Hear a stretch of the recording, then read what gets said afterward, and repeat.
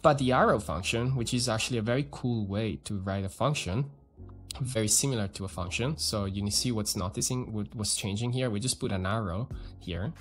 It's like a function that if we try to do the same, we try to call it before, this is going to throw you an error because it's actually not hoisted.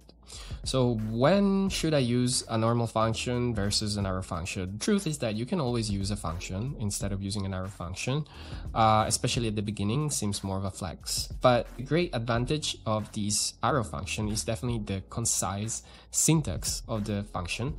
It's very cool that you can do something like that. When you get more into the details, I feel like you want to start to use these things. For example, in Unity, something that I was always used to use was the ternary operator, which is very cool to use, and it's very legible, and also one line that avoids you to do an if statement, basically. So I would say kind of the same vibe here, but it's also good practice to put const type in front